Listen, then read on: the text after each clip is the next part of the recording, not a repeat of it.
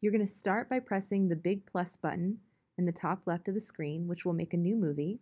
And you're going to press the button on the top right, the camera button, and this will allow you to start capturing images in your stop motion. Essentially what I'm going to do in my tutorial here is I'm going to use my guidelines.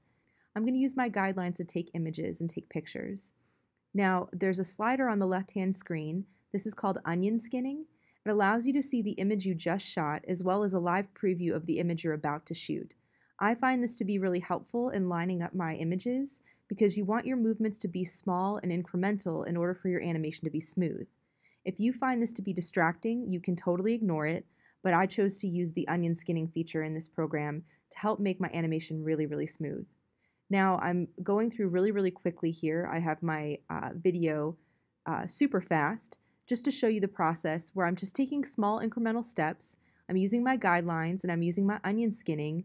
And what I'm doing is I'm focusing on the same point in each image so that way as I'm animating and as I'm making little small incremental steps, I know that my animation is going to be fluid and it's going to be smooth. That's the key for hyperlapse, is that you want to make sure that your steps are small and incremental, and you want to make sure that you're focusing on the same thing each time you take an image. In this case, I was using the light at the bottom of that kind of like purple overhang.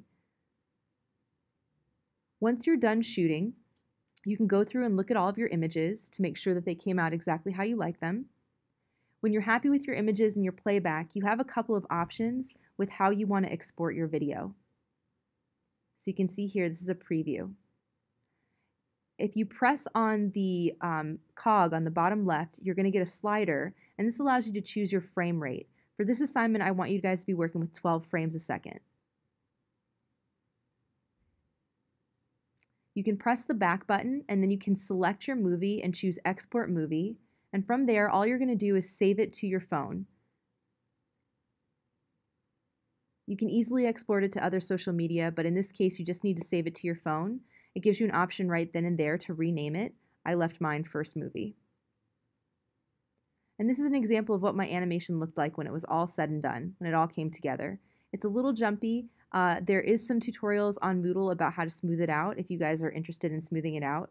But essentially, that MP4 video that you've saved, that's what you're going to turn into me. You're going to upload it to Moodle as soon as it's done.